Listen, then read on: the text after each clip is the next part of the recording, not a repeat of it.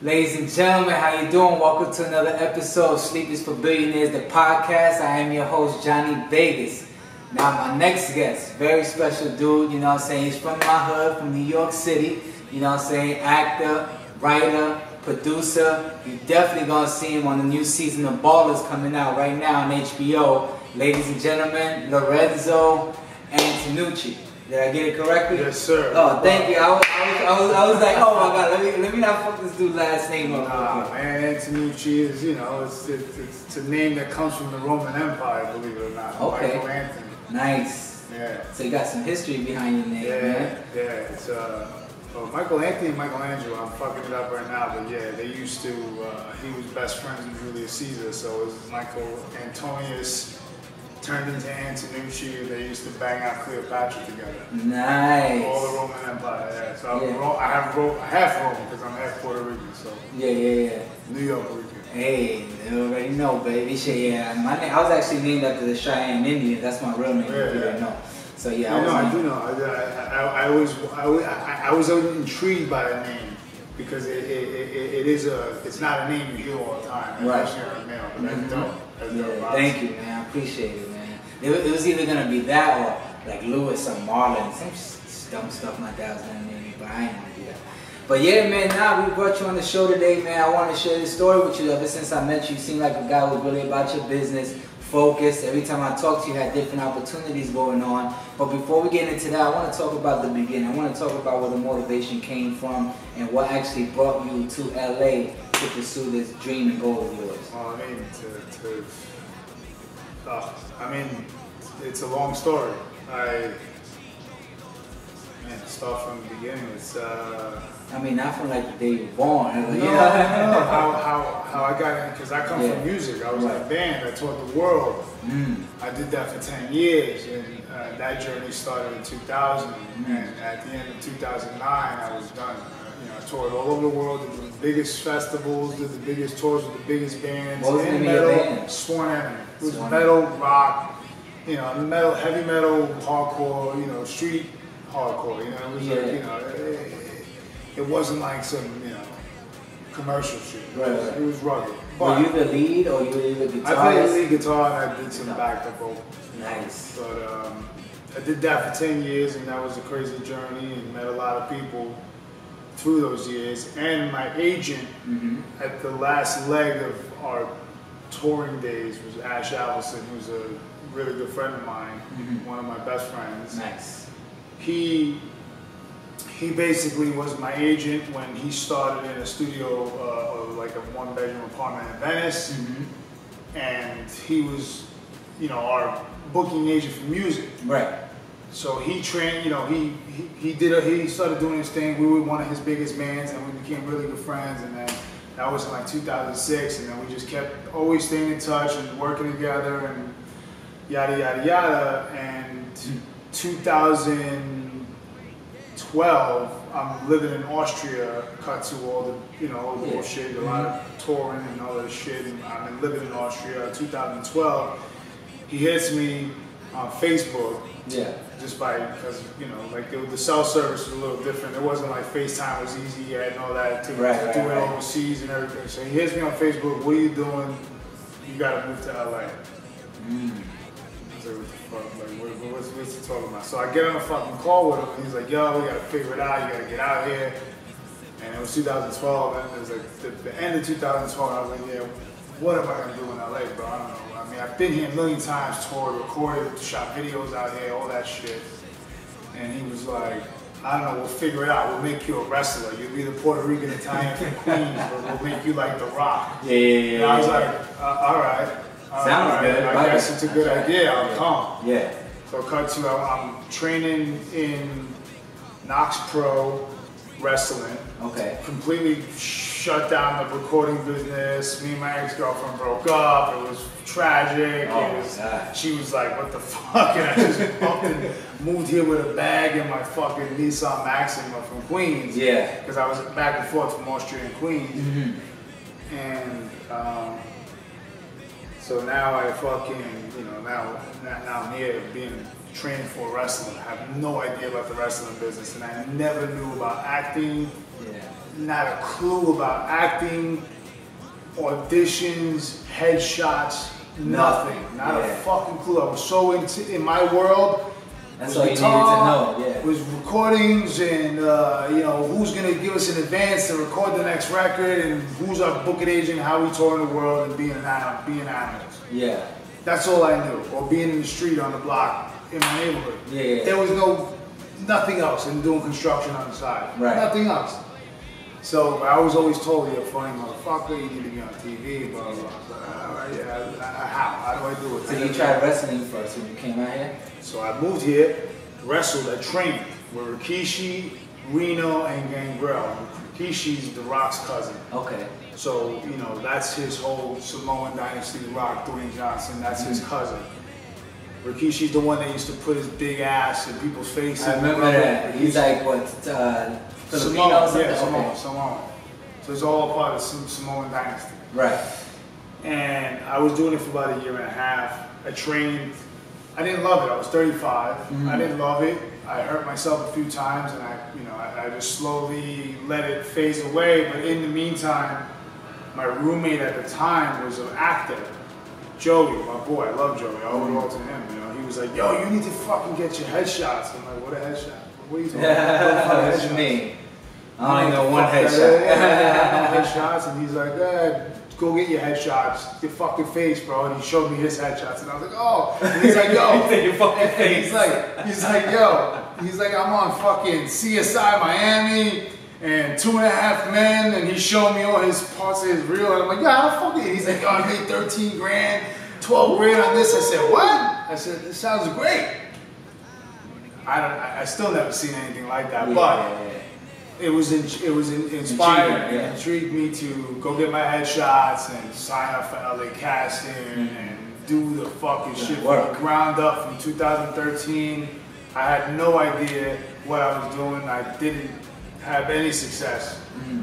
You know, it was rough. You know, nobody knew. I knew nothing about the business, so I was starting over at 35 years old. So it's fucking hard, bro. Honestly, I started over. That's scary, man. Yeah. 36. I pretty much. That's when I was a co-writer, a co-producer, and I wrote additional material for the first comedy that I did, and I was the lead actor in it, one of the leads. So me, Ash wrote it, Ash Allison, he wrote it. What's the name of that? What Now? It's a comedy about Tinder. Nobody else fucking came out with Tinder. That shit came out 3 years ago. When the movie came out. We were the only ones doing that shit, swiping, looking for chicks on fucking whatever. It's the modern day swingers. Right. You know, online dating in LA, and I play a fucking wrestler that's a bouncer to pay my fucking bills. So it's the typical LA bullshit. He's a fake DJ trying to front, and the dude that lives in here, my roommate, he plays a fake CAA agent, but he's like a fucking travel agent, fucking calling, breaking balls kind of guy. You know, one of those fucking, I can't articulate the name of what they do, the travel agent guys. You know. What I call you, salesman. Salesman. And you know, I helped on the writing with that. Obviously, I was a producer on it, and I was the lead. That was the first time. That shit was 2014, the first thing I ever did, really. And then it came out 2015. It did okay for us, a bunch of guys that don't know what they're doing. But What Now? Not the Kevin Hart comedy. We were out before that, but Kevin Hart, obviously, his What Now was blew up a bit more. It annihilated a little more. But, But we're humbled enough to know that people looking for What Now. If they see our poster, they find it, they like it, they go click on it. Where can somebody see that if they wanted to research? It's on iTunes. It's on Amazon. It never had a theatrical release, but you know, we did it for like $250,000. We had no idea, but it looks like a real movie. It's a real movie. It's not like the ones that are making cringe and you're like, you know, it's actually a funny ass movie. Very never done before because it's all about lying to chicks about your online social media profile. So it hasn't been done yet. It hasn't been done yet. Still, and we're like the only ones that ever got to do it, but we didn't have the proper distribution get it. You just see my chanclas, right? It's all good. I don't give a fuck. Puma, baby. Sly Stallone shop. Go to the Sly Stallone shop. Fucking, you know, Sylvester Stallone's fucking Rocky flip flops. They're called the slides for Sly Stallone slides. SLYDES. There you go. So you have thoughts of revisiting that What Now project to like release on a bigger scale or platform now? I mean, we always kind of, you know, we're wondering how do we recut it now that we know the business is not more. Because me and Ash, and Frankie Nassau, but Frankie Nassau, you know, he was a producer on it, and he was the one that really knew the business more than we did at the time. So Frankie, you know, his dad, you know, he grew up in the movie business. His dad produced all the Steven Seagal masterpieces, all the big ones, like the monsters, like Under Siege and all that. Yes, all the big ones out, you know, Out for Justice, all that shit. So his father, so he grew up in that world, so he really knew what he was doing. So he's the one that really steered the ship, but we were just blind, like had no idea. Yo, we're just fucking writing lines and Ash is, I'm directing, but I don't know, I never did this in my fucking life. But Ash's father is John G. Allison, the Rocky director, Karate Kid, 1, 2, 3, Lean on Me. His father, but they didn't have a relationship until the next movie. Yeah, they never had a relationship. These are facts, but that's his real dad. Yeah, and so he was ambitious and inspired to become who he's become with Sumerian Records and Sumerian Films and his cosmetic line. And he's a beast. Yeah, he's a beast. Man. So that was all materializing in 2015, and you know, I did a bunch of commercials. One of my other great friends, you know, he's another, like a brother, best friend of mine, Zach Merck. He's a huge director in commercials and about to pop. We're doing a deal right now for the movie called The Chattering, which is his first feature that he's going to direct. It's a, you know, horror, kind of like Quiet Place meets Cabin in the Woods, a creature feature, but 80s style camp horror, you know? I like that. That's creature feature. I like that right there. So we're doing that, and was my, you know, like up until 2016, that's what I did for the first two years, at 14 to 16, was just learn the business and, you know, was trying to earn and make it all happen. Yeah. So that film that you're talking about now, that you're currently, you're still in dealings now to try to get it out there? No, it's out. We're just not promoting it. It's just floating in the matrix, bro. It's just like, you know, what we could do is, you know, one of us start to get notoriety, and you know, we start, you know, like Ash is really driven to be a director and producer. He was an actor and what now, but he's not really driven to act. But he will, though. He's not like, you know, maybe he'll change his mind. I mean, it doesn't matter, you know. But as all of us elevate, the movie can, you know, be revisited and recut and redid this, or just shoot the whole fucking thing again, because it's ours. You know what I mean? So like, you know, we don't know what to do with it, right? We looked at that as like college, you know, like freshman year. You know, we didn't know what we were doing, but we just, you know, he was like, I'm gonna front all the money, I don't give a fuck, and we all gonna get on. And I got my SAG through that. Nice. The first movie I did, I was on 18 days on set, and I fucking got SAG. And you guys did this all by yourself, like created the opportunity for you guys to act in it, you wrote it. Yeah, made it SAG, and that was with Frankie Nassau, and he's the one that knew all the logistics. The black and white. Yeah, all the logistics that he needed. And Brad, our boy Brad, he's the one that you know, that dealt with SAG, and then we were good. You know, I mean, from that, I know I got my SAG. I don't know what the rest of the motherfuckers did, but I got SAG. That's awesome, man. That's great that you actually started. Now that's good, man. People need that advice, that you created your own opportunity instead of waiting for somebody to give it to you and then made your own SAG. Create your own fucking destiny, man. These people out here are gatekeepers, and they think they're gatekeepers, and they think they're gonna hold you fucking down. Just go right through them, around them, under them, over them. However you gotta go through it. But don't ever fucking think that people are gonna, you know, really do anything for you. You gotta create your own destiny, especially in this fucking town, because nobody wants you to win. Everybody wants you to lose. Tell me about it. I'm dealing with it every day, man. But it's a grind, man. So I mean, do you say acting has been like good to you as far as like profitable, like at this point? You know, like 2018 going 2019. Like, do you feel? No. No. No. It pays the bills when the checks come in, but it's to me, I look at long term. You know, I have side hustles. I have other ways to make ends meet. And I'm struggling still. I'm not gonna front and say I'm balling. You know, I hang out with people who ball all day, every day, but they went through the same exact steps I went through.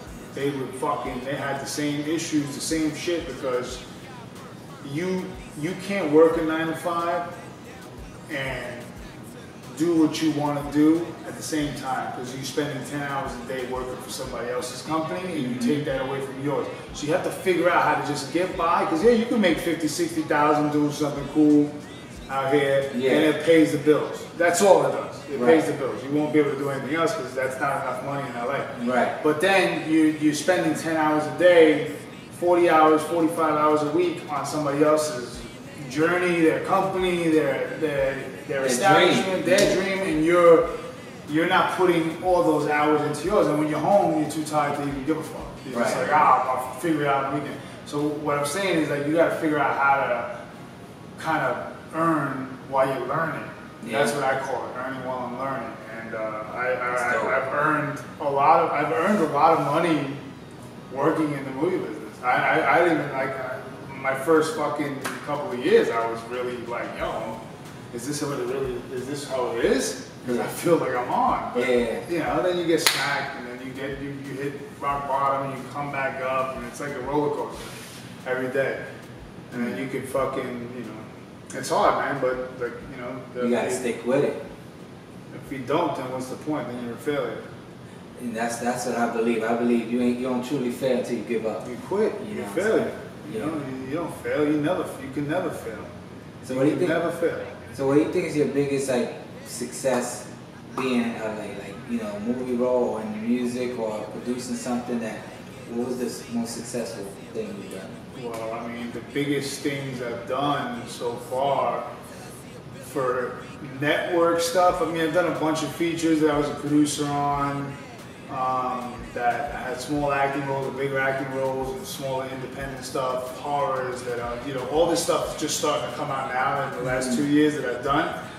But it's all independent, small stuff, and it's good, humbling stuff, and you know, I'm excited to be a part of it. But like, you know, obviously, network, my first in 2016 and 17, I did Days of Our Lives, and that was pretty epic for me because I grew up with my mother watching novelas, and I used to love novelas. You know, watching Days of Our Lives with my ex-wife.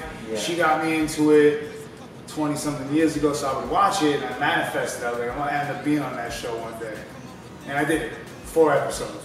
I manifest everything I do, and believe in manifestation. It's a real fucking thing.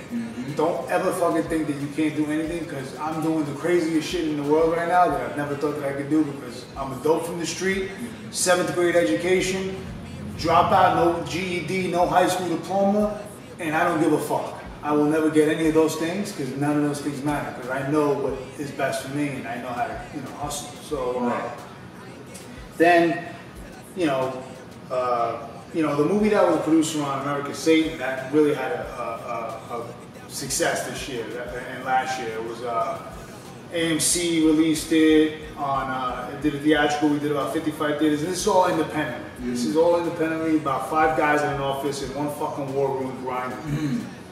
AMC released it, Miramax distributed it worldwide. We had some recognizable faces in the movie. It's a success, it's doing well. The brand is kicked off, and now we're doing a spin-off TV series independently. And it's gonna look dope, and we don't give a fuck, you know? Or it's gonna get picked up. But right now it's on Showtime. It came out July 1st on Showtime, American Satan. It's another one. I have a small little, I'm not really an actor in it, but yeah, I was heavily, you know, behind the camera on that one. So that was a success. Into Ballers. Ballers, I shot episode 3 and 9 of season 4, which is You acted in, or you shot it? That came out. No, acted. Okay. I'm not acting in. Speaking lines and everything. Oh yeah. Oh, that's what's up. Yeah, I'm one of the New York Goombas, man. I play pretty much who I am, but like a New York Guido. Yeah. That's. Well, I know the show has to do with him being a sports agent. So are you actually like in the sports arena, or are you just like a guy on the street that meets? No, I'm a guy on the street that I don't want to give the storyline away. That I meet one of the football players, and you know, me and a bunch of other guys, we kind of like, you know, befriend them. Oh. No, we befriend them, and then we kind of start like, yo, you know, stick with us. Yeah. You know, kind of gangster guys, mob guys, whatever you want to call it. Yeah. That's what we do with that. and then I just did something phenomenally, you know, like another monster show that I can't name. No, I can't name it, and you know, it's probably one of the next monumental moment of 2018. Even though I lost two of my best friends, Papa and Paul, you know, Nick. Man, I love you guys. I lost two of my best friends back home. Very. I'm talking about not guys I knew. Well, no, I'm talking about my brothers, you know, the guys I grew up with in the street, and two of them passed away, so I had some weird, the worst things happen and the best things happen all at once. And every time one of my best friends passed away this year, one of them, another door opens, so it's kind of weird. Yeah, man, those things like that happens, and I just, like, when my grandmother passed away, you know, I actually, you know, got my SAG. You know, I got in SAG, but it's like, I just, going deep into thought, I just feel like, you know, sometimes those are angels blessing you, you know what I'm saying? Well, yo, my mom was killed in a car crash in Puerto Rico, bro, visiting my aunt. Damn. 2004. That was the fucking craziest shit I ever had to go through, bro. I don't even know how And then, long story short, a month later, I'm on tour with my band. I saved a fucking family of 5 in a car crash on the highway in Ohio somewhere. That shit was flipping. I seen the tire pop, and I'm like, Paulie, who just passed away, fucking in January, the one I'm just talking about, he's driving. I'm in the back. He was my drummer at the time of the band. He's driving. I'm like, Paulie, pull the fuck over. I see the fucking car flipping. Bang, bang, bang, bang, bang, bang, bang, bang, bang. 5 people, Asian family, grandma, mother, father, daughter, and son. I fucking said, pull the fuck over. I ran, dodging traffic, dodging fucking cars, fucking almost getting killed, and that shit's flipped on the side, smoke, fucking screaming, they're all bloody. I yanked them all out of the car. Damn. Yanked them all out and put them on the side, and I was like, and then people started pulling over, you guys okay? And everybody was in shock, bro. Glass all over their face, and it was fucked up, and everybody was in shock. I placed all 5 of them together, and I made sure all of them were breathing and looking at me, and I fucking left. Because then people started coming to help. Yeah. I was out. Like, I was a ghost, bro. I came in fucking like a superhero, bro. It was the fucking angel, dog. sweat. That was my mom. Like, here, save them because I wasn't saved. You know what I mean? Right. Like, crazy shit. Crazy shit like that. Nah, but shit like that is gonna bless you, because that came naturally from the heart, you know what I'm saying? Like, that wasn't premeditated. It's just like, oh shit, so that right there tells me the type of person you are, just off that incident. You know what I mean? But that's dope as hell, man. So are you still involved in the music business? Because I know you said you let it go, but you know, I know you said you're working with a few artists as well. Well, I mean, one of my longtime friends, we call each other cousins, you know, because everybody said we looked alike back in the day, so we're like cousins, so we call each other cousins. And right. He's got his labels, Commission Records. They got Little Dicky. Commission, I heard about that. Like, I saw it on my Instagram and stuff. They got Little Dicky, Made in Tokyo, 24. Commission Music is, you know, a management part of the division. So they got Envy, they got the Registration, they got Mad News. So on the hip hop side, I'm like involved, trying to develop a little bit of a metal rock side, and now I'm trying to, you know, like bring in some hip hop stuff on the West Coast for Commission. On the rock and metal side, also I'm with Sumerian Records, Sumerian Films. So that's all Ash's company. So I'm like, I dabble in there, and I bring opportunities and things materialize, or they don't. And you know, there's a. It's almost like I'm A&R on both ends, you know, like whatever I find, I bring it in, and I always have the ear for it, yeah. But I don't play it, I won't go on tour. I mean, one day I might go on tour, but everything's got to be where I want it to be. Right. As far as Being set. Being set as an established, real actor that's out there doing it, and people know who the fuck I am. For me to be able to be like, I want to go on tour with one of my boys' band and be like, being on stage and people, like that, be like, if The Rock was on playing for Metallica, you know what I mean? Like that's the just man a vision. has to be there. Yeah, the vision I have just as a fun little thought in my mind. But I don't really want to do music. I did it since I was 14 or 13. I was playing, and I wasn't too successful at it. I mean, I toured the world, more than other people have success out of it. I toured the entire world, and for free, and did everything you can imagine. But it wasn't like my band exploded and it was the biggest thing, like, to make a living out of it forever. What's your definition of success? Being able to do what you love and pay your bills. Okay. Yeah, living off your passion. That's my definition. Yeah, Not gonna. You mentioned you toured the world in your band, you was killing it and doing your things or whatever. But you mentioned that you made it seem as if it wasn't successful. And I'm like, damn, like you did a whole lot more than I did. I mean, I toured in Florida, but that's about it. So I'm like, wow, like your goals either must be that big or you must have a different definition. Well, successful enough to say I was able to do what the successful guys get to do every day and make a living constantly and buying houses and cars off and doing what I used to do and had a taste of. That's a different level of success. It was successful enough to say we left Queens playing Castle Heights, which was in Jackson Heights, or playing in the Bronx, or in Yonkers, or playing in Brooklyn, or in Manhattan at CB's or CBGB's or Coney Island High or Wetlands, all these old school spots. We used to play there, like we were successful enough to be like, yo, we just played in Russia. We just played in Japan. We just played in all over Europe 10,000 times. Like that was successful enough, but it wasn't like I was coming home and I was like, yo, I'm buying fucking cars, houses. No, that was the difference. Was like I was able to do it to a fact that I could come home and pay the rent or give my father money. You know what I mean? Like, or pay some bills and then go back to work. Swinging ahead. I was a construction guy.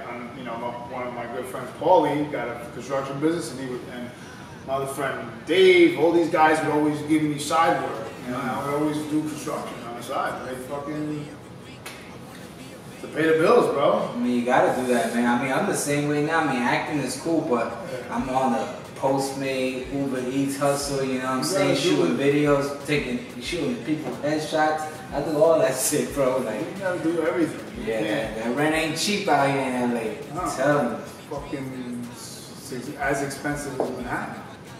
Exactly. It's fucking crazy. You get an apartment here, what, $3,900 you fucking paying for this fucking place? See? 2-bedroom loft.